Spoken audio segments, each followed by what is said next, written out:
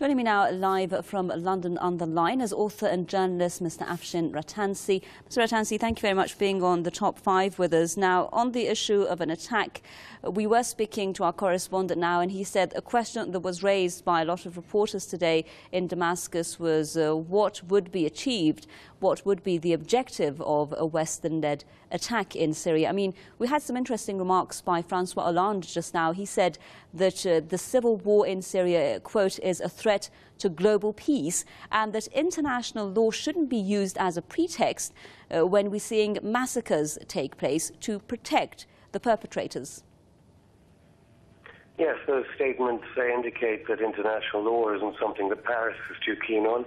I'm speaking to you from London, where there's been an emergency meeting taking place not a mile away from where I'm talking from. How ironic that, as regards objectives, the National Security Council in Britain was set up after 9/11 to protect Britain from al-Qaeda-linked atrocities and the threat of them.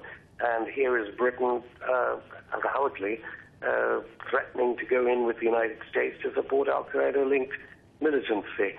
I think even American generals are expressing their concern that the objectives of any attack by these warships in the Mediterranean, what are those objectives? You know, that's the thing. A lot of people are asking, we have to put the question of who's going to benefit from this. And a lot of observers are now pointing the finger at Israel. They're saying, who could have provided these chemical substances and chemical weapons? They're saying that this is a pre-planned scenario, and Russia has also been clearly saying that. So do you think we should be thinking about a scenario here similar, for instance, to the one in Iraq, and this actually could mean that that military attack is actually going to happen, whatever the cost?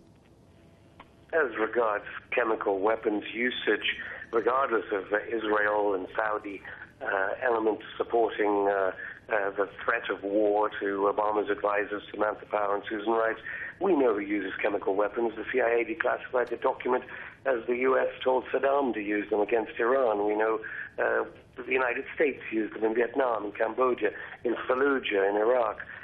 It's not normal for any country except the United States to use chemical weapons. I think, of course, white phosphorus in Fallujah. No, I think what the international community needs to do now is urgently support, ironically, the Syrian government in their quest to destroy the al-Qaeda-linked rebels. What started as a pro-democracy movement has deteriorated into this Islamist al-Nusra front getting larger and larger. And, these governments have to get... The chemical weapons thing is about as important as the yellow cake of Niger. Of course, those pictures were terrible and appalling, but, we must stop that from happening again. The way to stop that happening again, one would have to say, based on reports from Carla Del Ponte early in the world as being attacked, the UN weapons inspector, is to support the government of President Assad. And Mr. Rattansi, just quickly before we leave you, what's your prediction of what's going to happen from this stage on? I mean, Obama has been saying that without a UN mandate, we're not going to attack, but it looks like they are really prepared for it. Do you think that even if the United Nations doesn't say who used the weapons or doesn't give that mandate, that we are going to see a military strike?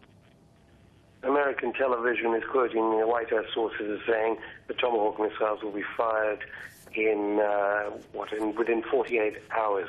So I suppose the important thing here is now to get the relatives of the thousands of U.S. troops on the USS Marne, USS Gravely, Barry, and USS Ramage, tell them that the ferocious attack back at them from Russian Onyx and Iskander missiles will be pretty ferocious, and the United States is endangering their troops yet again in a war that will have no victors.